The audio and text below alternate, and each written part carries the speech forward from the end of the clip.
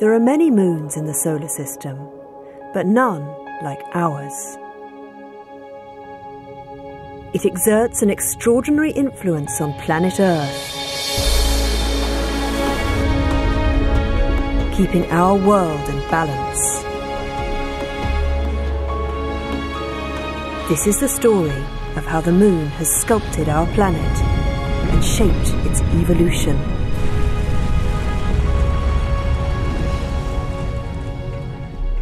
Without the moon, would we even be here?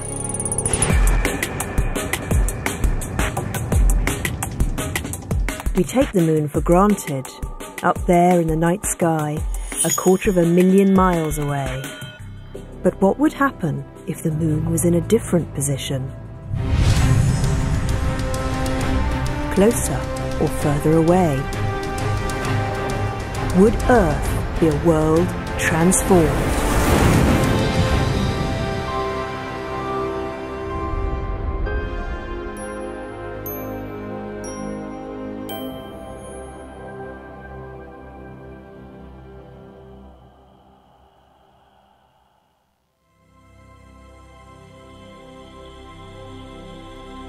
The moon is just a rock in the sky, but it has the power to move enormous amounts of water across our planet. And every day it puts on a show at Loch Etive on the west coast of Scotland. At high tide, up to 66 million tonnes of seawater is sucked into the loch from the Atlantic Ocean. And at low tide, it pours out again.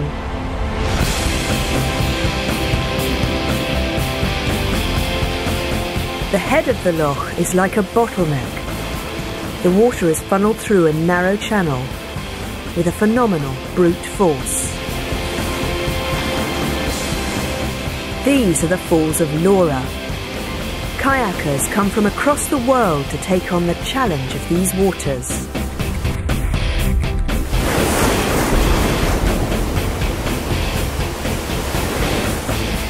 And for an hour or two, this becomes one of the wildest, wettest rides in the world.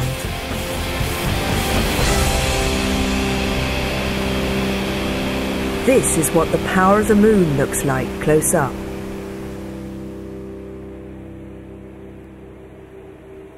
The tides are the most striking evidence of Earth's intimate relationship with the moon.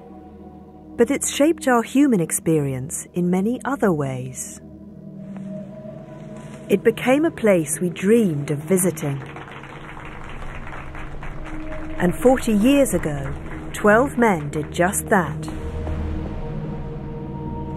transforming the way we felt about our nearest neighbour.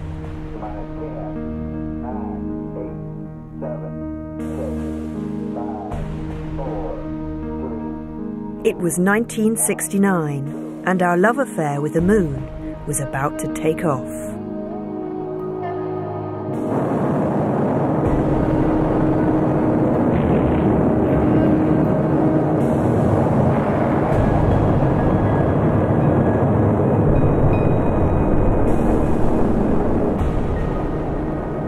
This was the age of Apollo. Mad about the moon? The more we know about our lunar neighbour, the more fascinating it becomes. It's just incredible that the moon, which is nearly 250,000 miles away from us, is having an effect on Earth. And the most dramatic effect is the tide. And these tides are caused by gravity. Gravity is a great universal force. It keeps us firmly in our place on Earth and keeps the moon in orbit around us. But while the Earth is pulling on the moon is also pulling on the Earth, tugging at our seas. Gravity is a very powerful force, but you can't see it. It's a force of attraction. Another force of attraction which works in a very similar way is magnetism. I've got a block of metal here, it's on some scales, and it weighs 2 pounds and 14 ounces. And that's Earth's gravity pulling, which gives it that weight. And I can put this very strong magnet above it, and there's a magnetic force of attraction pulling at the block, making it weigh effectively less, and the numbers are dropping away on the dial. Gravitational attraction works in a very similar way. The gravitational force of the moon causes the water in the oceans to bulge. And as the Earth spins, this bulging produces high and low tides. The size of the tides depends on the distance between the Earth and the moon.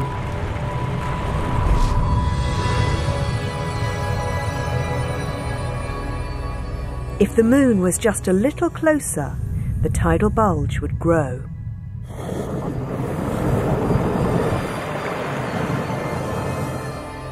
Low tides would be lower. High tides everywhere would be higher. And any low-lying coastline would be flooded. But what if the moon was much closer than it is today?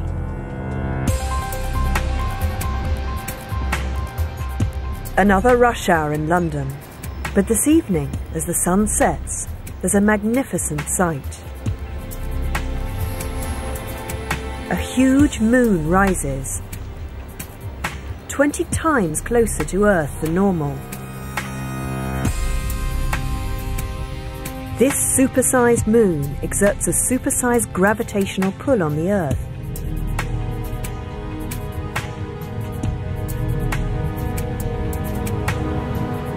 And it's creating a mighty tidal bulge.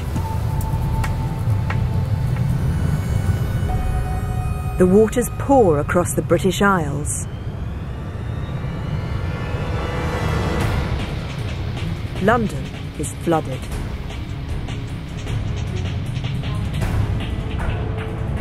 Hours later, the same tidal bulge hits the east coast of America, and the story is the same. New York is inundated, a city submerged. And it's all the work of the moon.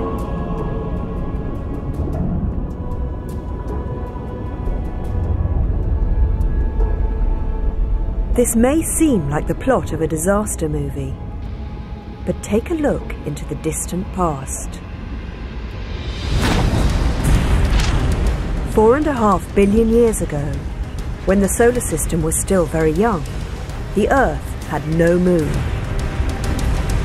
It orbited the Sun alone, bombarded by comets and asteroids, like a game of cosmic pinball.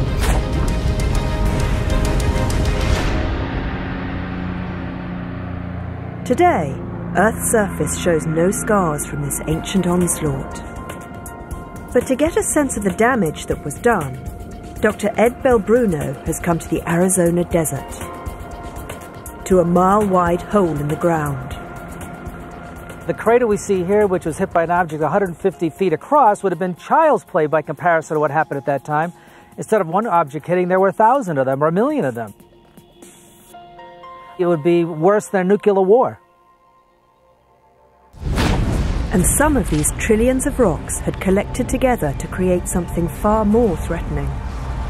It was a protoplanet, Theia, and it was on a collision course with Earth.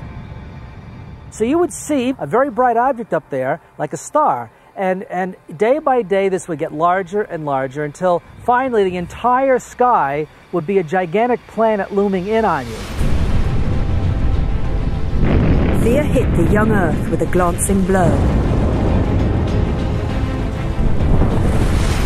Its core fused with the core of the Earth, sending huge amounts of liquid rock into orbit. If you could stand there and see this, you'd see the sky would be lit up. It would be lit up with an orangey glow, which would be all this magma-like hot material all over the sky. And because it's in a fluid state, it's very easy for it to coalesce and form a spherical object, which is going to be the moon.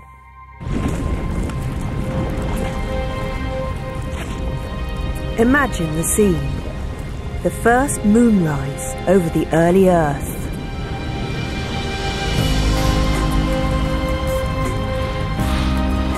our planet had a neighbour. A molten moon in orbit, just 14,000 miles away.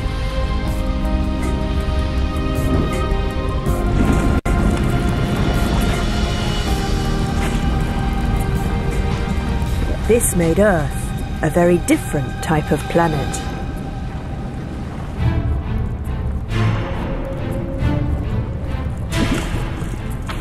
The collision with Theia pulverized the young Earth. It was turned inside out. Metals like iron were released from the planet's core and reset Earth's basic chemistry. Gases like methane, carbon monoxide and hydrogen seeped into Earth's atmosphere. And Earth was transformed. These gases were the stuff of life.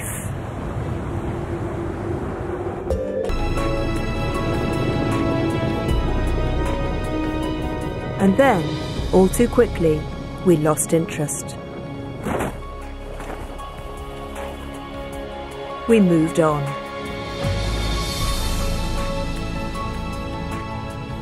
But the moon is far more important, far more useful than we ever realized.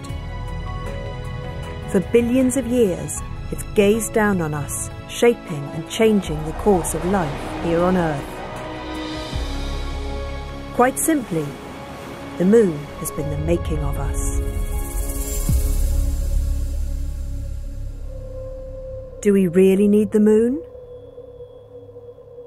Of course we do.